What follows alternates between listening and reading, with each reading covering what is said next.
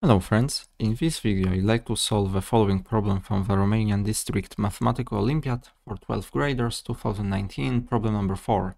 Let a be greater than 1. We wish to find b greater than 1 satisfying the following equality. The integral from 0 to infinity, 1 plus t to the power of a, all raised to the power minus b dt should be equal 1. So it's a nice problem, and I can use this video to introduce a new function to you. So here are my hints. First, justify that can be at most 1 be greater than 1, satisfying our equality. And crucial fact, do the following substitution. Instead, put t to the power of a plus 1 to be 1 over u. And express our integral in terms of the famous beta function. What is the beta function? Well, it takes two arguments, x and y, and it's by definition the integral from 0 to 1, 1 minus t to the power x minus 1, t to the power 1 y minus 1 dt. It converges for x and y greater than 0. And we will use two absolutely crucial facts about this function. First, this function can be rewritten in terms of gamma function. You may wonder what the gamma function is. Well, it's a function which extends the factorial function. It's given by integral. If you are curious, gamma of x is by definition integral from 1 to infinity e to the power of t to the power x minus 1 dt. And it happens to be that x factorial is gamma of x plus 1, or natural number x. So it extends factorial. And beta function can be expressed as gamma of x, gamma of y over gamma of x plus y.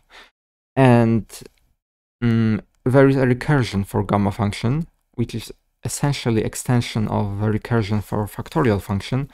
X times gamma of x equals gamma of x plus 1. And we will use this fact later. So give this problem a try, and I will see you in just a minute. Alright, so first of all, notice the following, that there can be at most one number be satisfying our equation. Why is that, you may ask? Notice that for fixed a greater than 1 and t greater than 0, the function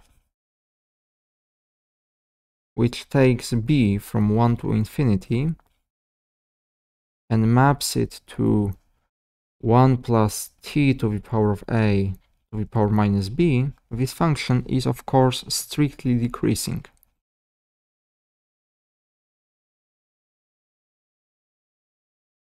Because we are taking a number which is definitely greater than 1, and we are raising it to lower and lower powers, negative powers. Which means, of course, by continuity, that our integral, our function which takes b and returns the integral 1 plus t to the power of a to the power minus b dt, this function is also decreasing.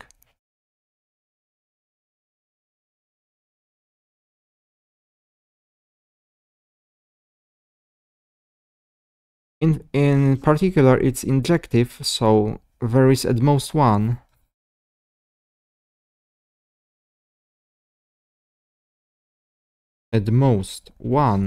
be greater than 1, satisfying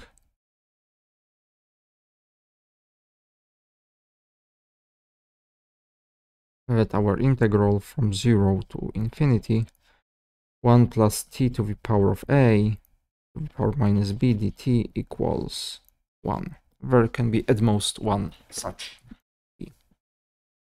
Alright. How to find this number? Because it's the crux of our problem. Well, notice I will do the following. I will take my integral.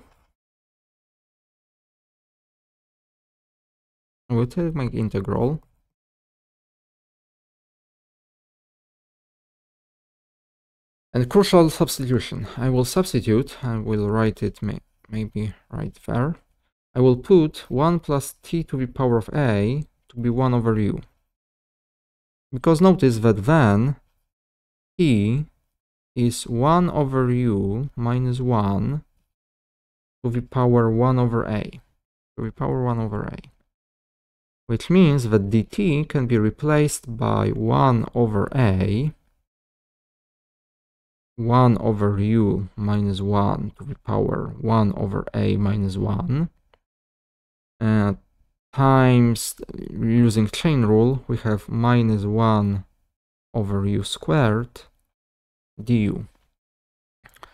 And what about the bounds of integration? Well, notice that since t goes from 0 to infinity, if t goes to 0, then 1 over u should be equal 1, which happens when u equals 1. And if t goes to infinity, since a is greater than 1, here we have infinity. 1 over infinity is 0, so u goes to 0. So our integral can be rewritten in the following way. Integral from 1 to 0, 1 plus t to the power of a is 1 over u to the power minus b. And instead of dt, I can put 1 over a, 1 over u minus 1 to the power 1 over a minus 1, minus 1 over u squared du. Right. Now, let's simplify this mess.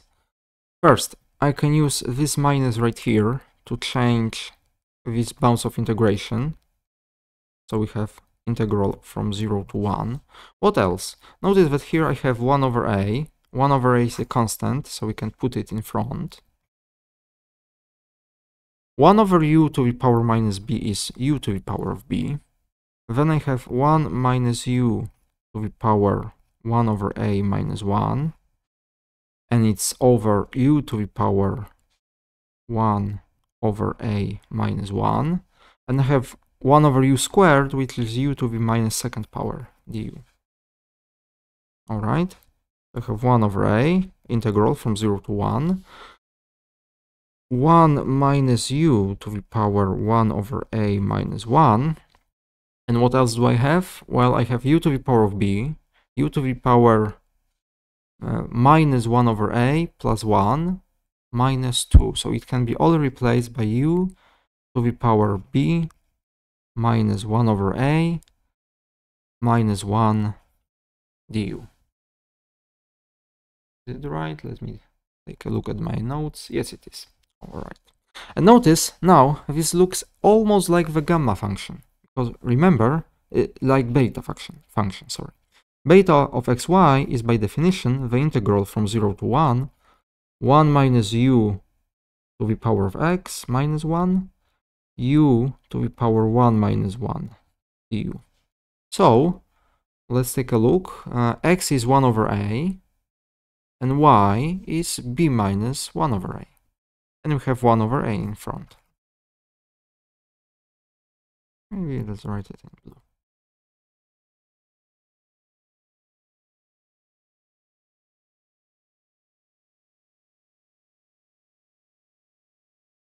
All right. All right. Notice also that both of these numbers are definitely greater than 0. Because, you may ask why is that? Because, well, 1 over a is greater than 1. So, of course, it's greater than 0. And b minus 1 over a is a number from 1 to 0, and b is greater than 1. So it's definitely a positive number. And now we'll use this crucial fact. Beta of xy can be replaced by gamma of x, gamma of y, gamma of x plus y. So let's do it. So it's 1 over a, gamma of 1 over a, gamma of, maybe let's write it in purple actually, gamma of 1 over a, gamma of b minus 1 over a, over gamma of b. And also, we will finally use the recursion for gamma function, x times gamma of x happens to be gamma of x plus 1. And notice that here I have 1 over a times gamma of 1 over a. So it can be replaced by gamma of 1 over a plus 1, gamma of b minus 1 over a, over gamma of b. And now, crucial part, now we'll just guess number b such that this whole thing is 1. And it's rather easy to guess, because note that if b equals 1 over a plus 1, this number right here, then, well, gamma of 1 over a plus 1 times gamma of b minus 1 over a over gamma of b. Notice now that this and that are the same if b equals 1 plus 1 over a. And what is gamma of b minus 1 over a? Well, it's just gamma of 1.